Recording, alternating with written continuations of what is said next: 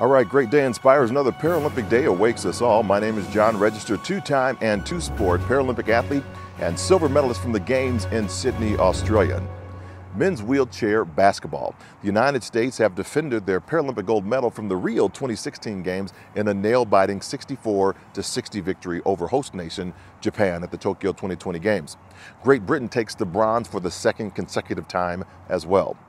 Japan dominated the third quarter and took the narrowest of leads heading into the final 10-minute period.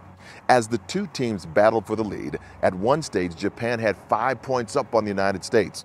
The Rio 2016 champions' experience prevailed as the clock began to tick down. It was a gripping match from start to finish as Japan and the United States locked horns in a tense, tight battle. While the United States outplayed the host nation in the second quarter, scoring 14 points to put a 5-point buffer between themselves and Japan, the third quarter flipped the match on its head. The final minute of the match felt like a lifetime, but missed shots from Japan and precise free throws from the Americans would be the difference in this barn burner. Now, Japan came into the match as the underdogs. Before the gold medal match, Japan's men's wheelchair basketball team had never made a medal match at the Paralympic Games, and history beckoned for them whatever the results fell.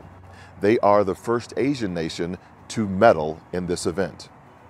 So the final results in wheelchair basketball: USA gold, Japan silver, and Great Britain with the bronze. Track and field. In the men's T54 marathon, Baltimore, Maryland's Daniel Romanchuk won the bronze medal for Team USA.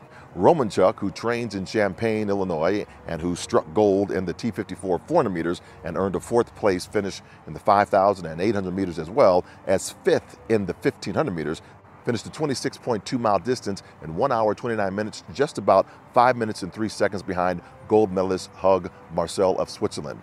Zhang Yong won the silver. In the women's marathon, Tatyana McFadden was unable to secure a podium spot for the Americans. So the medal count as of it stands right now sees the United States jump ahead of the Russian Paralympic Committee in gold medals 37-36, making it the best finish for the Americans since, I believe, the 1992 Barcelona Games. The Americans are ranked fourth in overall medal counts with RPC over the United States just by about 14 overall medals. Now, I have enjoyed bringing you these updates and special reports for the past 11 days, and we still have some more work to do. So stay tuned. Thank you to all who liked, commented, shared, and tagged to your tribes. Now, for Inspired Communications International, my name once again is John Register, saying go forth and inspire your world. Bye for now.